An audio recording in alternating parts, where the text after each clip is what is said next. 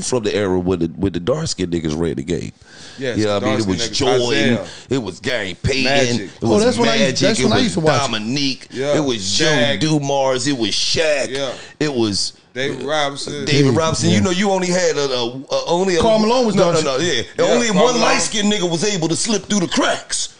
Tim Duncan. It was Charles Barkley. Barkley ain't win nothing. Shit. Don't disrespect me. No, Barkley didn't win nothing. I'm a Sixers fan, man. He did, but he didn't win nothing. Oh, you had other players. Let me tell you something. I'm gonna tell you something.